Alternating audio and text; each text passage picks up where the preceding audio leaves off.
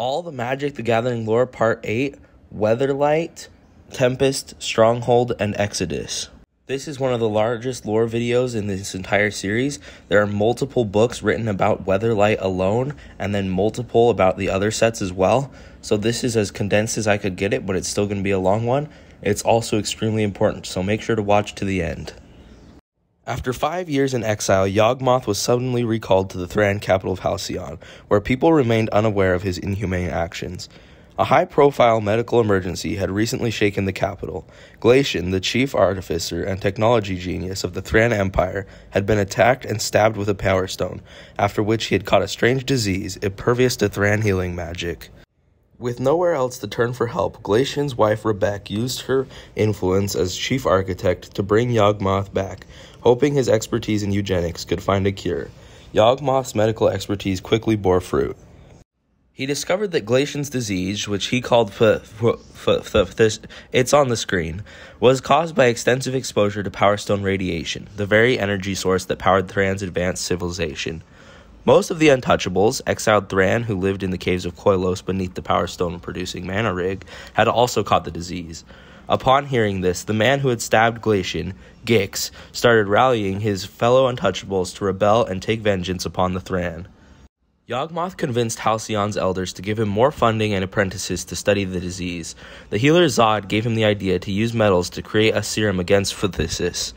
When Gix and his supporters came to Halcyon, planning to start a massive rebellion, Yawgmoth managed to quell it by offering free serum to the Untouchables. For his actions, Yawgmoth was made a member of the Council of Halcyon and was allowed to make laws to regulate public health. Yawgmoth started sending infected people down to the caves of Koilos and had healthy Untouchables return to the city, using this to eliminate his enemies from the city. During this time, Rebecca and Yawgmoth had started falling in love, although neither of them acted deeply upon it. It was eventually discovered that Yawgmoth was diluting the serum he gave to the Untouchables, claiming a lack of resources. This caused Gix to feel rebellious again, and he started to send Untouchables, both healthy and sick, up to Halcyon. Yawgmoth used the development to attain more funding and complete control over the Halcite Guard. One day, the planeswalker Dyfed visited Glacian, wanting to meet the genius in real life, and also to learn about his spark, though she said nothing of it. Yawgmoth wanted in on the meeting and managed to talk Dyfed into aiding him. Dyfed agreed to find a plane where Yawgmoth could build his paradise. When Gix led another large riot in the city, Yawgmoth was prepared. He made an artifact based on Glacian's design to control all Power Stone technology in the city. With it and the Halcite Guard, he managed to stop the invasion and force Gix into complete obedience. After the city had been rebuilt, Halcyon had a great festival to honor Yawgmoth, but a strange group of delegates appeared shortly before it could commence. They were representatives of the nation Yawgmoth experimented on during his exile, and they came to declare war on all who stood by Yawgmoth. Faced with the threat of a full-scale war with the United Nations, the Thran Council voted on whether Yawgmoth could stay, but the votes went 50-50. It came down to the last two members of the council, Yawgmoth and Rebecca themselves. Voting together to ensure Yawgmoth's safety in the city, he immediately overthrew the council and imprisoned its elders, as well as the delegates. Sometime later, Dyfed opened a permanent portal from Dominaria to Phyrexia, the plane which Yawgmoth wanted to make his paradise. Yawgmoth bound himself to the plane within its core, becoming a god while staying there. He started to bring phthisis patients to Phyrexia, where they were implanted with empty power stones that drained away their sickness. The patients slowly began to evolve as well, growing longer, thinner, stronger, and faster. Yawgmoth hid the two halves of the Power Stone Dyfed cracked to power the portal inside Glacian's wounds. Yawgmoth fared quite well while warring with the alliance of nations against him. Using the Halcite Guard, soldiers mutated in Phyrexia, and stone chargers, he could overcome any army that stood against him. Even when Dyfed turned on him, he did not give in.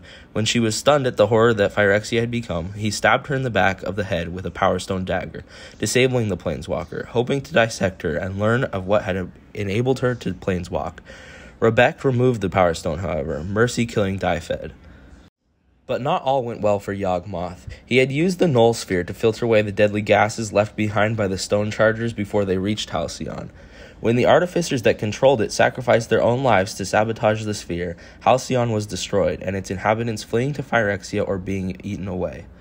Yawgmoth had planned to stay in Phyrexia for a while and emerge again when the death cloud had lifted, But Rebek had finally seen what a monstrosity he was, and used the Power Stones Yawgmoth had planted in her husband to close the portal between Phyrexia and Dominaria, locking Yawgmoth and his followers out for all eternity, or so she hoped. For ages, Yawgmoth continued to alter the Thran that had come to Phyrexia while fleeing the fallout of Stone Chargers, transforming them into the first true Phyrexians. Using planar portals, the Phyrexians journeyed to many planes which they conquered, while they used its inhabitants as raw material for the Newts, as Phyrexians who were not been augmented yet were known. But Yawgmoth was not happy, for somehow Rebek had completely locked him out of Dominaria. Then came the day when the archaeologist brothers Urza and Mishra disturbed the Power Stone sealing the portal while exploring the caves of Koilos. Yawgmoth sent Gix, now a fully completed Phyrexian and a member of his inner circle, through the portal as a scout. Gix planned to manipulate the brothers, who had started a war, having his minions, the Brotherhood of Gix, infiltrate both sides and eventually replacing Mishra with a Phyrexian. Gix hoped to magnify the war until it had destroyed all civilization on the continent, allowing for a simple infiltration by the Phyrexian forces built up by Yawgmoth over the centuries. During the war's end, Urza activated the Golgothian Silex, an artifact so powerful it completely devastated the world of Dominaria. Gix fled back to Phyrexia, telling Yawgmoth of what had happened. Gix's plan to infiltrate Dominarian society via the sleeper agents were approved by the Dark God, but the first few attempts failed since all the agents looked alike. The sudden appearance of many people looking exactly similar has caused panic among the Dominarians, who proceeded to kill any they came across. Gix planned to try again, but then the Shard of the 12 Worlds was completed. The shard had been a side effect of the Silex blast. It locked 12 worlds away from the other planes of the multiverse, trapping many planeswalkers inside, but also keeping the Phyrexians outside. A furious Yawgmoth had Gix thrown into the 7th sphere of Phyrexia, where he would be tortured for all eternity. Then Urza, who had died in the blast but was reborn as a planeswalker, attacked Phyrexia.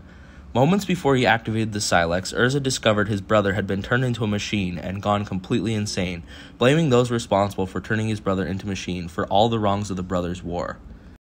To add more fire to his hate, Urza's eyes had been replaced with the Might Stone and the Weak Stone, the two halves of the Power Stone that contained Glacian's spirit. Having met the Newt Xantia, who had been intended as a sleeper agent but had been turned into an expendable servant now that the agents couldn't be deployed, Urza had discovered Phyrexia was responsible and had created a monstrous machine dragon to attack the plane, but he managed to blast a gigantic hole into the plane all the way down to the 4th sphere. Yawgmoth himself invaded Urza's mind and made him go even more insane.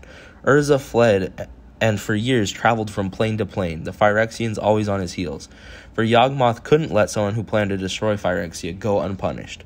Urza was eventually healed by Serra, but after he left, the Phyrexians invaded Serra's realm and corrupted it. This is the point when Serra goes to Dominaria and Olgrotha in Homelands. Then, in the Ice Age, Freyalise, desperate to be free from the Shard, cast the World Spell, opening Dominaria to Yawgmoth once again. He released Gix from his torment, since he knew more about fighting Urza and infiltrating Dominaria than anyone else. But while Gix was initially successful, Urza returned to his home plane as well. He first destroyed all the sleeper agents, then killed Gix. Now Yawgmoth was ready to invade Dominaria again, with new weapons and a rebuilt army. At this point, Urza completed many experiments to try and push back the next Phyrexian invasion, which he knew would come eventually. This includes the Bloodline Project and the Legacy Project, both of which will be talked about more in the Urza's Block lore video, so make sure to keep an eye out for that one.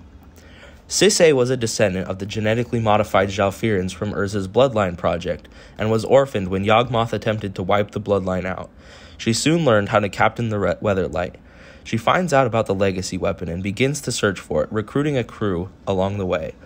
While on Wrath searching for the legacy, Sisay is kidnapped and her first mate is left trying to lead the mission. Gerard Capuchin was a former member of the Weatherlight crew but had quit after his best friend died and he blamed himself. He was also a descendant of the Bloodline and was worthy to fly the Weatherlight. Gerard is convinced to rejoin the crew and help rescue Sisay. Wrath was a plane created by the Phyrexians as a staging area where they build their armies to invade Dominaria. While searching for the legacy, Sisay is taken there and kidnapped, being held by the evil Volrath, who was once Gerard's brother. Karn and Erdtai from the Tolarian Academy join the crew, and Gerard leads them to Wrath. High above the plains of Wrath, Gerard and the crew of the flying ship Weatherlight are attacked by the awesome power of Volrath's battleship, the Predator. Volrath's forces, led by the fierce Grevin Ilvek, board the Weatherlight in an attempt to steal Gerard's mysterious legacy. Gerard and Grevin come face to face in gruesome combat as the crew of the Weatherlight fight for their lives. Gerard is thrown overboard and presumed dead. The Weatherlight sustains heavy damage, and Hannah, Gerard's love and navigator on the Weatherlight, is forced to set it down for repairs. Squee is able to repair the ship, but the first mate and Karn are captured. The Weatherlight crew raided the stronghold on Wrath, Gerard leading them. They reach the stronghold, but to reach the throne room, they have to fight through the furnace and death pits, later reflected on New Phyrexia as the autonomous furnace and the dross pits.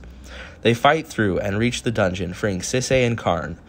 Meanwhile, Urtai is receiving help from a witch on a different part of the plane to open an interplanar portal that will take them away from Wrath. As the Weatherlight crew fights Volrath, they enter the Dream Hall, where they are shown the terrible future of Dominaria. Fighting through their terrible fears and thoughts, Gerard is able to lead the Weatherlight out of the stronghold. The Predator attacks them as they flee, and they are forced to use an experimental super speed mode developed by Karn. They reach the portal, and Gerard tells Hannah to slow down to let Urtai on board, but they can't stop, and once the Weatherlight is through the portal, it closes, stranding Urtai on Wrath. The story will continue in the Mercadian Masks block video.